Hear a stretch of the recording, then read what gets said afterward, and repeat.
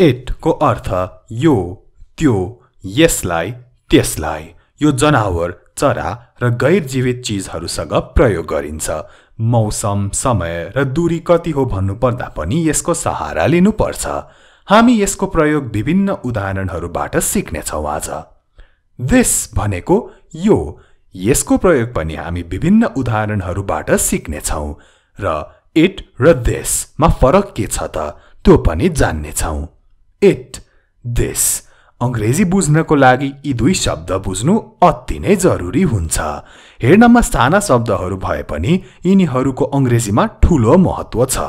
यस्ता अति नै उपयोगी अंग्रेजी सिक्नको लागि तपाईहरु नयाँ हुनुहुन्छ भने आज नै यो च्यानललाई सब्स्क्राइब गर्नुहोस् र सँगै भएको घण्टीलाई थिच्नुहोस्।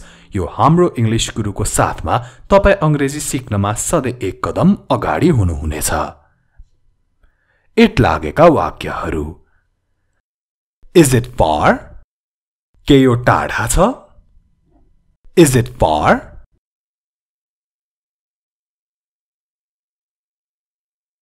Is it nice? के यो राम्रो छ? Is it nice?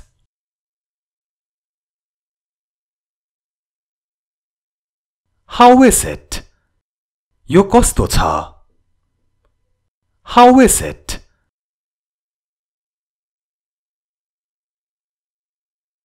How was it? त्यो कस्तो थियो? How was it? मैले अघि भने झै it को अर्थ यो पनि हुन्छ, त्यो पनि हुन्छ। टाढाको कुरा गर्नुभयो भने यसको त्यो भन्ने अर्थ लाग्छ र नजिकको कुरा गर्नुभयो भने यसको यो भन्ने अर्थ लाग्छ। Where is it? यो कहाँ छ अथवा त्यो कहाँ छ? Where is it?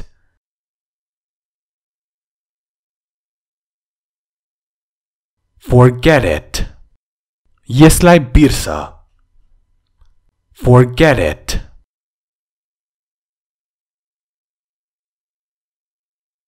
I fixed it. मैले यसलाई ठीक गरेँ। बिग्रिएको कुरा बनाउनुलाई fix भनिन्छ। I fixed it.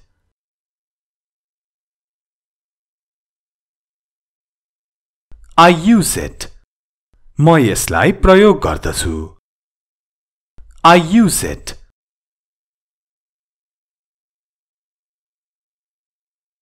It helps. यसले मद्दत गर्छ। It helps.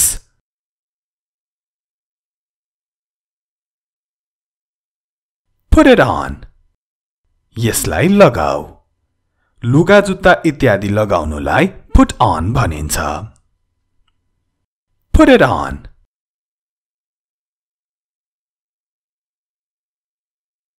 Are you getting it? के तपाईले यो बुझिरहनु भएको छ? Are you getting it?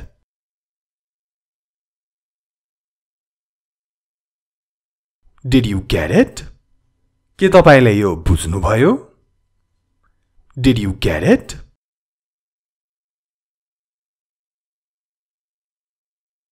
I got it. यो मैले बुझेँ अथवा मैले बुझेँ।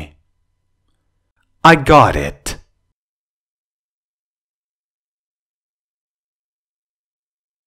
It is hard. यो गाह्रो छ। It is hard.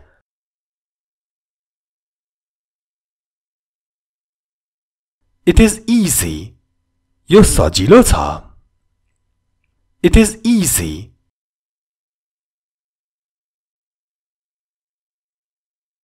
I don't know it. मलाई यो थाहा छैन।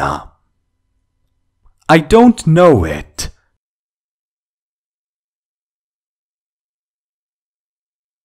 I know it. मलाई यो थाहा छ। I know it.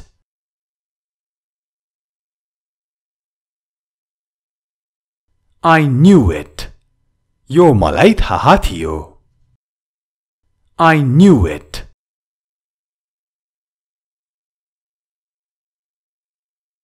She will do it.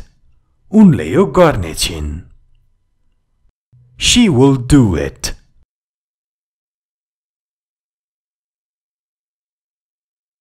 म यो गर्नेछु भन्नलाई I will do it. I will do it.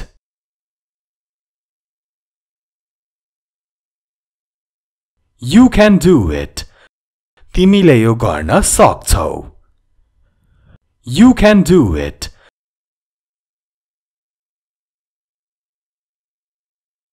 Is it hard? के यो गाह्रो छ? Is it hard?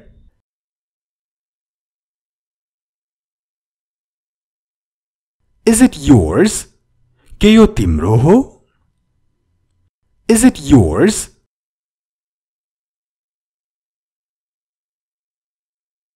It is mine. यो मेरो हो. It is mine.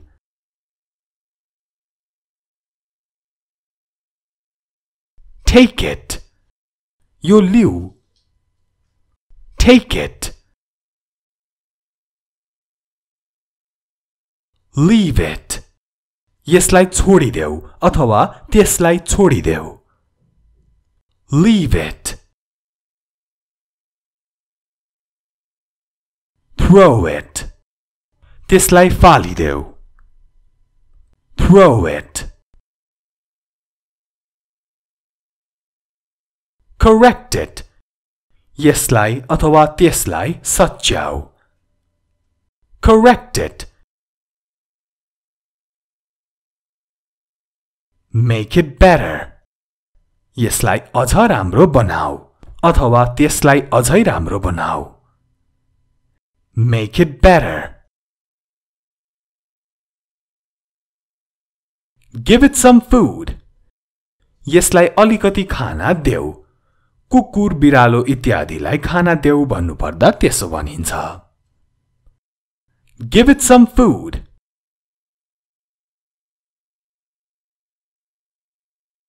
I did it. मैले यो गरेँ. I did it. Do it now. अहिले यो गर. Do it now. I like it. मलाई यो मन पर्छ. I like it. I lost it. मैले यो गुमाएँ. I lost it. I love it. यो मलाई मन पर्छ. I love it. I need it. मलाई यो चाहिन्छ. I need it. I want it. म यो चाहन्छु. I want it. Is it bad? के यो नराम्रो छ? Is it bad? Is it new? के यो नयाँ छ अथवा नयाँ हो? Is it new? It's free. यो सित्तैमा हो अथवा छ. It's भनेको it is लाई छोटकरीमा भन्नुपर्दा. It's free. It's huge. यो विशाल छ. Big ठुलो, huge Vishal. It's huge. It's lost. त्यो हराएको छ. It's lost. It's nice. यो राम्रो छ. It's nice. It's new. यो नयाँ हो. It's new. It's his. यो उसको हो. It's his. It's ours. यो हाम्रो हो. It's ours. It's open. यो खुल्ला छ. मानव कोठामा बसिरहेको बेला कसैले बाहिरबाट ढोका खोलिदेऊ त भन्छ. तपाई भन्नुहुन्छ खुल्लै छ. It's open. It's true. यो साँचो हो. It's true. त्यो झुटो हो भन्न It's a lie. It's a lie. I found it. मैले यो पत्ता लगाएँ अथवा मैले त्यो पत्ता लगाएँ. I found it. I have heard it. मैले यो सुनेको छु. Hear भन्नाले सुन्नु, heard भनेको सुने र have heard भनेको सुनेको छु. I have heard it.